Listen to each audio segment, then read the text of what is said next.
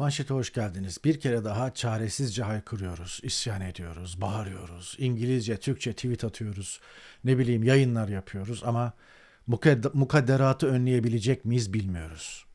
Yaklaşan felaketi, yaklaşan soykırımı, yaklaşan katliamı önleyebilecek miyiz? Kaç kişiyi kurtarabileceğiz? Kaç kişi sağ çıkacak bu badireden bilmiyoruz.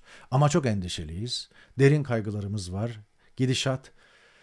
Gidişat çok hayra alamet değil. Nasıl olsun ki işte Gazze'den bahsediyorum. İsrail Gazze'yi zaten abluka altında tutuyordu 2006'dan bu tarafa. Şimdi hepten suyun elektriğini kesti. İçeridekileri esirleri bize verene kadar, esirleri bize teslim edene kadar suyu elektriği vermeyeceğim diyerek tehdit ediyor. İçeridekiler öncelikle hastalar, zayıf durumda olan insanlar hayatını kaybedecek. Sonra da kalanları yaşam mücadelesi verecek veya ölecek. Dolayısıyla sivil hayatlarla ben onları işte bu şekilde ölüme mahkum ederim, susuz, elektriksiz bırakarak. Kuvözde bebekler var, birazdan bakacağız. Yaşlı hastalar var, diyaliz hastaları var vesaire. Yani ihtiyacı var, enerjiye ihtiyacı var en başta.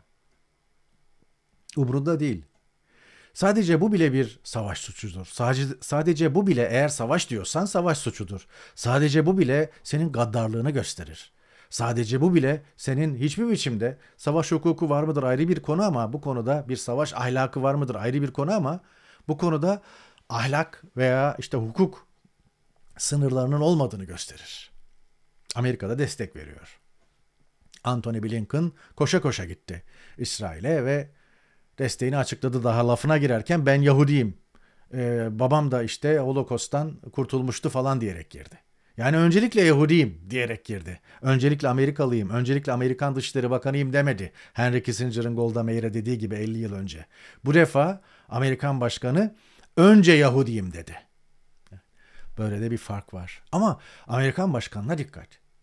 Yahu arkadaş, hani insanların doğrular üzerinde manipülasyon yapması, yani doğrularla manipülasyon yapmasını bir nebze anlayabilir ve eleştirebilirsiniz. Yani bir sürü doğru vardır. İçinden cımbızla birilerini seçer ve onunla bir propaganda yapar veya kendi siyasetini, politikasını bunun üzerine inşa eder. Sen de bunu eleştirirsin. Evet, konuştuğun şeyler doğru fakat sadece işin bir tarafına bakıyorsun. Bir de öbür tarafı var dersin. Fakat burada o da yok. Amerika Başkanı, koca Amerikan Başkanı önümüzdeki sene bir daha aday olmayı düşünüyor. Apaçık bir yalanı dolaşıma soktu. Hamas'ın 40 bebeğin kafası kesildi. Hamas 40 bebeğin kafasını kesti. Sosyal ağlarda dolaşan dedikoduyu aldı, Yahudi temsilcileriyle toplantısında söyledi. Tam olarak şöyle dedi.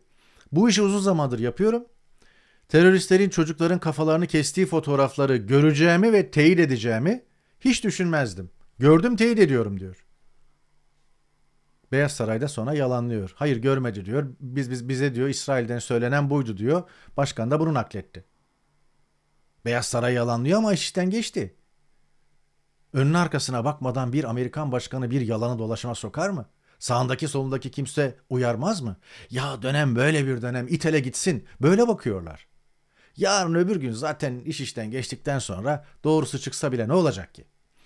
Biden bunun bedelini ödese ne olacak ki? Biden gider bir başkası gelir. Önemli olan o arada yapacağımızı yapmak.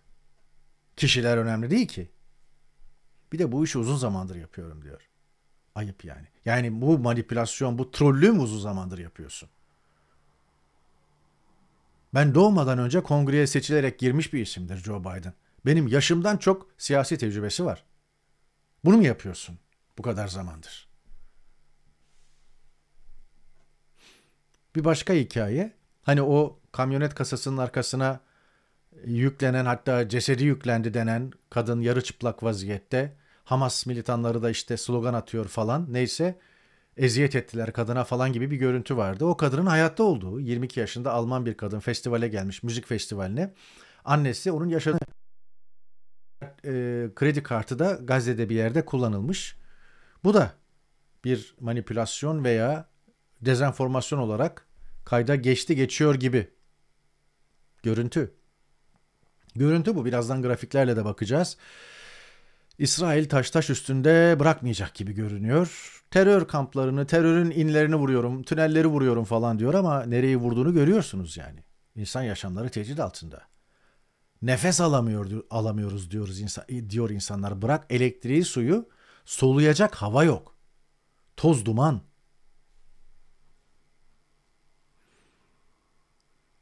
Kendi cesetlerine mi yansınlar? Olan bitene mi yansınlar? Olayın arkasında İran olduğu, fitili İran'ın ateşlediğine dair rivayetler artıyor. Alınlarından öpüyorum, ellerinden öpüyorum. Neyse öyle bir şey söylemişti dini lider Hamas'ı kastederek. Bu kapışmanın arkasında maddi manevi desteği bir kere daha teyit edilmiş oldu. O arada Blinken İsrail'e geldi. İsrail Başbakanı'yla ortak bir basın toplantısı düzenledi. Havaalanında da zaten mevkidaşı tarafından Eli Cohen, İsrail Dışişleri Bakanı böyle karşılandı sarmaş dolaş. Çok basit ve net bir mesajla gidiyorum. Amerika İsrail'in arkasında dedi. Basın toplantısında ne söylediğini ne yaptığının önemi yok. Önce Yahudiyim dedi. Ardından da yanınızdayız, arkanızdayız ne gerekiyorsa ki zaten silah, mühimmat neyse lojistik her türlü desteği vermiş durumda. Karadan, denizden ki bir uçak gemisi veya işte artık savaş gemisinin de oraya doğru yönlendiği, Gazze'ye doğru yönlendiği duyuruldu. Gazze'de mutlak kontrol sağlamaya çalışıyor İsrail. Bu artık iyice ortaya çıktı. Yaklaşık 400 bin kişi yerinden olmuş bölgede Filistinli. Nereye gittiler, nereye geçtiler, ne yaptılar belli değil. Büyük bir insani dram yaşanıyor. Çok büyük bir insani dram yaşanıyor ama kimin umurunda? Amerika, İsrail kol kola belli ki Gazze'yi dümdüz edecekler.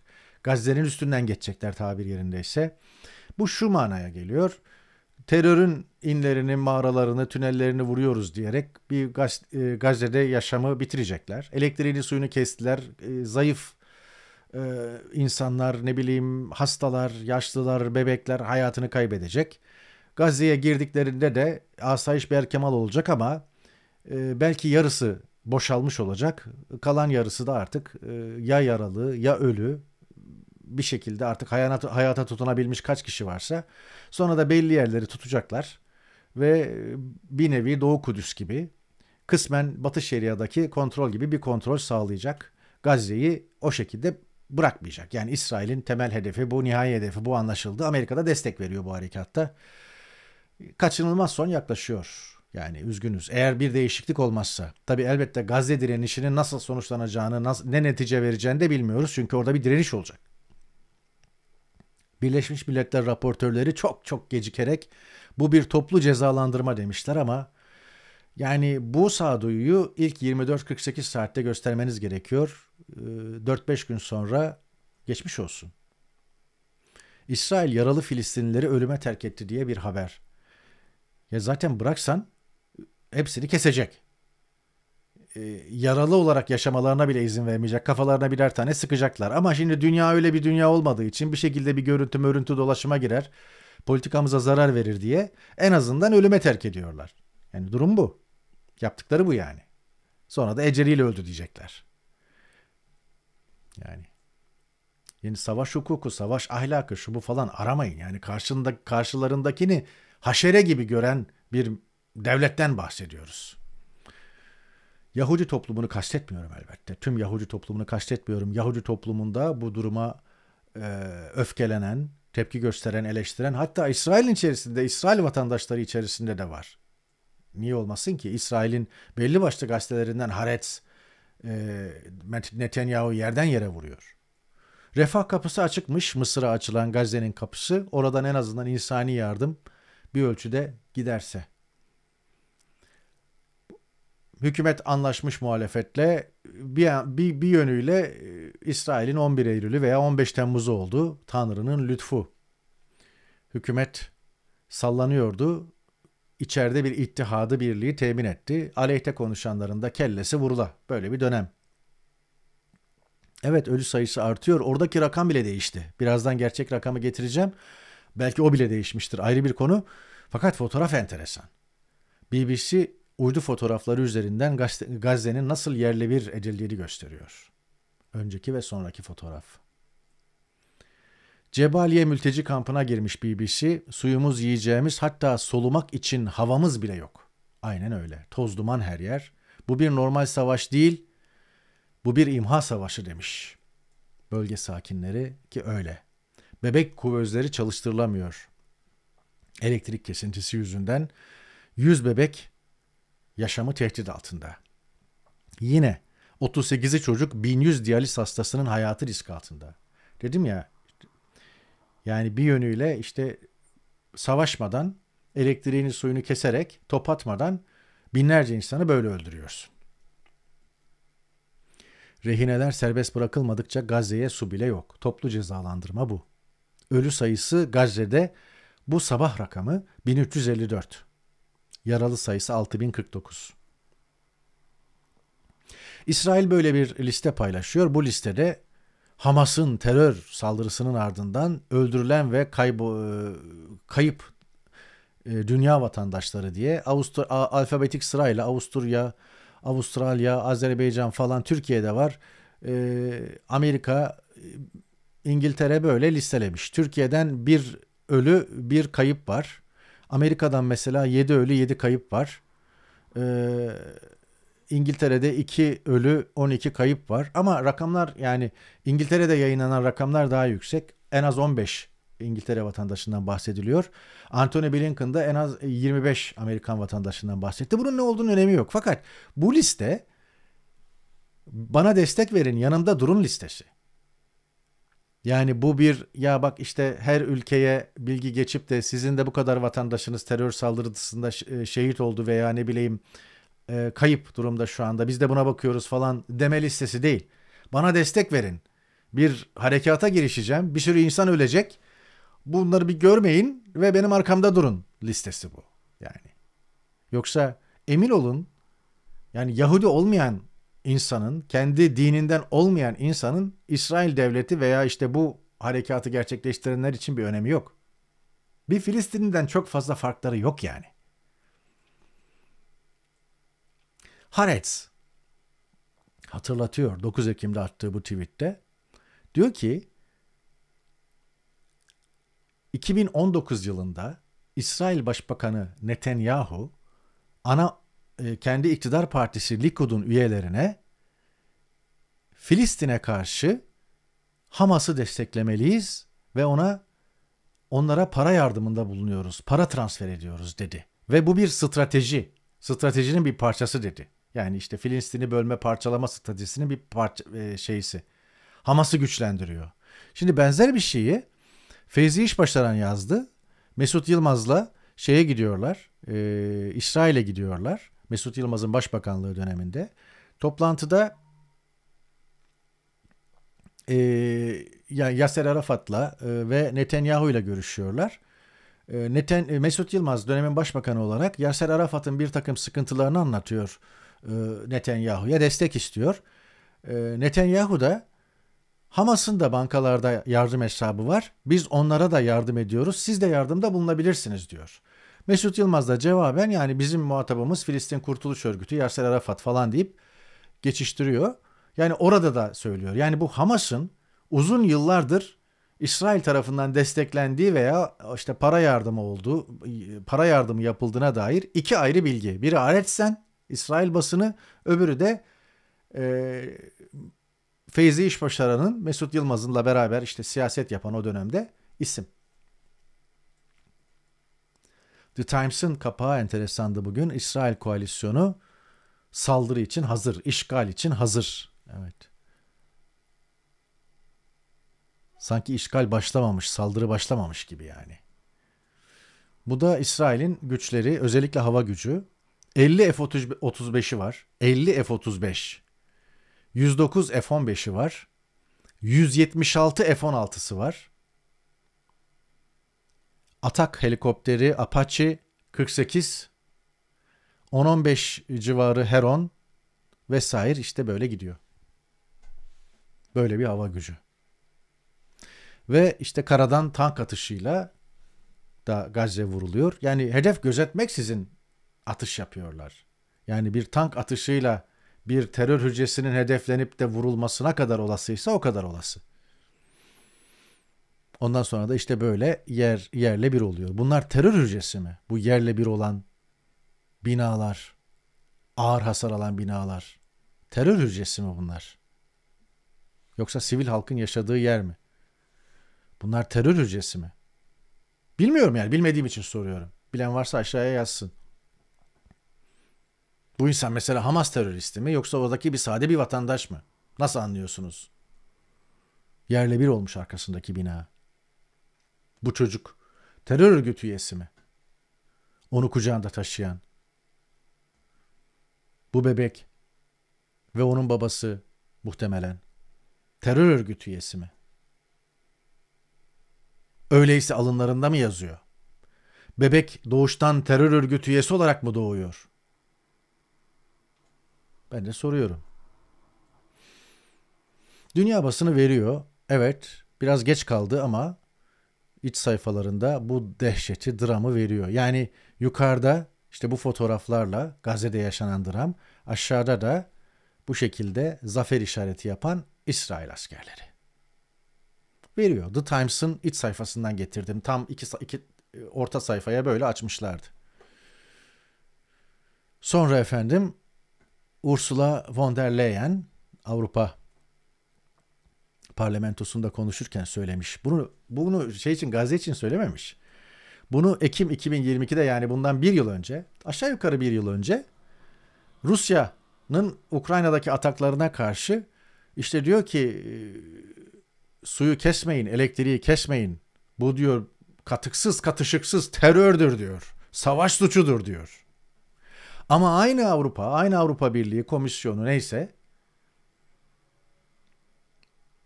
kapı duvar. İsrail'in bugün Gazze'de suyu elektriği kesmesine ses etmiyor. Aynı Ursula von der Leyen. Bir sene önce aynı konuda Rusya'ya ses ederken. Böyle de ikiyüzlüler. Böyle de ikiyüzlüler. Türkiye'den iki haberle, öne çıkan iki haberle yavaş yavaş bağlayacağım ama en sonunda bir videomuz var. Bir yere ayrılmayın. Anayasa Mahkemesi üyesi hazır olmadığı için efendim, Anayasa Mahkemesi bugünkü Can Atalay dosyasına ilişkin görüşmeyi ileri tarihe ertelemiş. Şey diyemiyorlar da, Ankara'dan, saraydan, siyaset neyse böyle emir geldi. Ondan böyle bir mazeret. Neymiş efendim? Bir üye dosyaya hazır değilmiş. Dosyaya hazırlanmamış. Çiğdem Mater cezaevinden yazmış T24'de. Keşke Almanya'dan gelmeseydim dediğim olmadı. Fakat daha mühim bir şey var. Ben diyor 2019-20 arasını mahkemenin çekildiğini iddia ettiği filmi çekmediğimi anlatmaya çalışarak geçirdim. Sonrasında da Gezi başarısız oldu. O yüzden filmden vazgeçtikleri değerlendirilmiştir tespitiyle uğraştım. Çekilmemiş bir filmin yokluğunu kanıtlamak epey zor oldu. Ve çekilmemiş filmden 18 yıl aldı. Kendimi anlatmam epey zor diyor buna.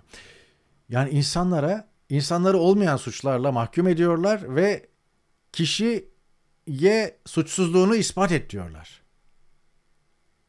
Yani normlar öyle tersten çalışıyor ki bugünkü dünyada. Evet, Gazze ile başladık. Türkiye'deki mahkeme kararlarına geldik ama insan bu geriye gidişi, bu gerilemeyi, bu savrulmayı gerçekten anlamakta, anlamlandırmakta güçlük çekiyor. Suçsuzluğunu ispat etmek durumunda yargılanan, soruşturulan insanlar. Örgüt üyesisin diyorsun. Hayır değilim diyor. Olmadığını ispat et o zaman. Ya terörist diyor. Olmadığını ispat et o zaman. Suçlu diyor. Alnına bir damga vuruyor. Onunla da işlem yapıyor 7 ceddine kadar. Olmadığını ispat et. Evet, Filistin'den, daha doğrusu Gazze'den bir görüntüyle bir gazeteci kendi binasında adeta mahsur kalmış. Plestia Alagat. Umarım doğru okumuşumdur. İsimleri telaffuz etmek güç. Bir kadın gazeteci Gazze'de bir binada durumu anlatıyor. Arkadan patlamalar gelirken nasıl havasız, soluksuz kaldığını anlatıyor. BBC Türkçe'den naklederek bununla kapatıyorum. Bir sonraki yayında görüşmek umuduyla. Here is the family. They're gathering all together, also in a place far away from the window.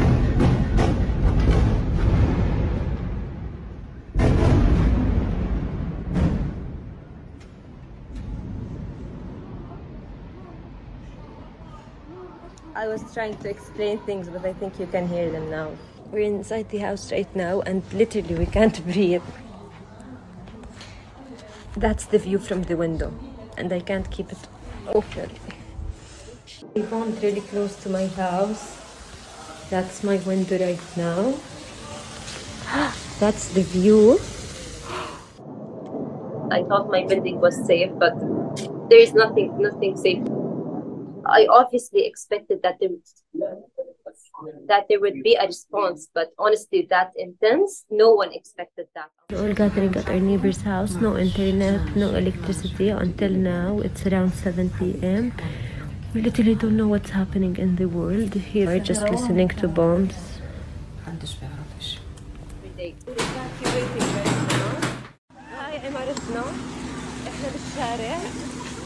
So we're like all standing in the street. Evacuate, go where? Like, evacuate, go where? The situation is crazy. Literally no place is safe. Me personally, I've evacuated 3 times since yesterday. Like, okay, they tell you to evacuate. You go to a friend's house and they call them to evacuate. You go to another friend's house. Like, the situation is just terrible.